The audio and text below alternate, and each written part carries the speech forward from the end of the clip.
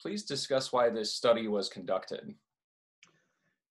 As a neurourologist, a lot of my patients have impaired compliance secondary to their neurologic injury.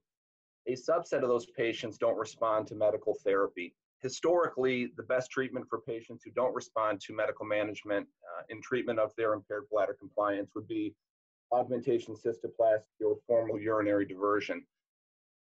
Surgical therapies carry a lot of inherent risk, a lot of morbidity, and we were hoping to find an alternative to surgical intervention for patients who have continued impaired bladder compliance following failed medical management.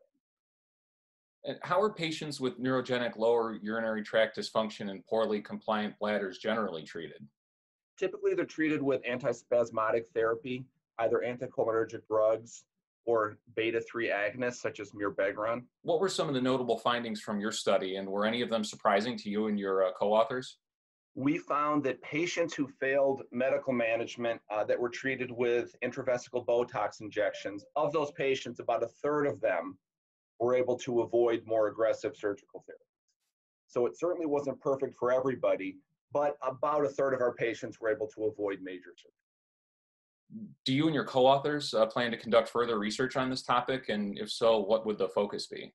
We do. One of our secondary goals of the study was to determine which patients would be, if we could predict which patients are going to have a positive outcome following Botox injection. But fortunately, in this study, we weren't able to tell who was going to fail and who was going to succeed. So hopefully with further study, with a larger patient population, we get a better sense of which patients would do well following Botox injections for treatment of impaired bladder compliance.